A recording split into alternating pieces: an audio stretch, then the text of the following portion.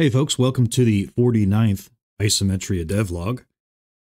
I've been hard at work again, and I'd like to bring you the latest changes and additions to Isometria. This week I added a new NPC, changed the way you interact with NPCs. I've also added the ability for players to sleep. I've introduced some changes to the way the biome progression will work in the game. As well, I've got some new items to show you, so let's just get started. You might have noticed right off the bat that some of the tiles have been updated in the swamp biome. Specifically, there's more variety in the grass tiles. And the sand tiles have also been changed. I'm slowly working through some of the older biomes to bring them up to par with some of the graphical changes I'd like to have implemented into this game.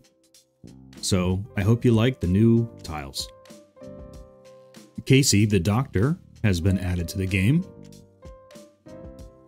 She spawns when you place an alchemy workbench. I've added a new UI to the game, a new chat dialog UI for interacting with the NPCs. They now have a talk, shop, or heal button, and you can also close the menu. When you interact with them, they will be able to talk to you. And if you want, you can open the shop and buy their items, whatever they happen to have for sale. Also, Casey will offer the ability to heal you every so often. I've also gone ahead and updated spawn points to allow players to sleep in them.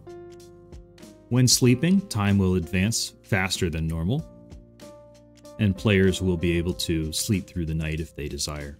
In multiplayer, if all players are sleeping at once, the time will advance, otherwise it won't.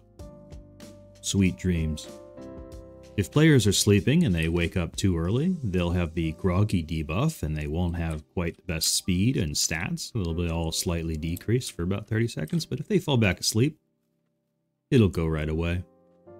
Conversely, if you sleep long enough, you'll get a nice well-rested buff. I've added a few extra beds that allow the well-rested buff to vary between bed type that you sleep in and craft. So a tent will give you slightly less than a bed, and an iron bed will be the best. In order to support a little bit more progression in the game, I've introduced the concept of keys, which will allow you to unlock particular underground zones. You'll have to defeat a boss in order to get one to progress to the next area.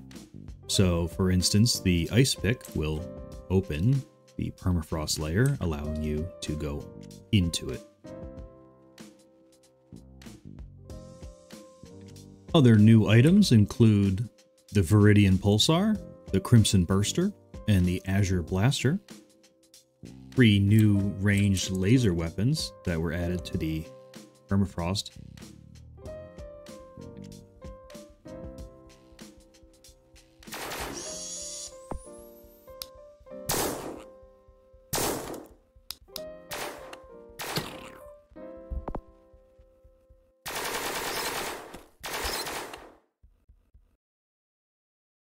Anyways, that's it for this week, folks.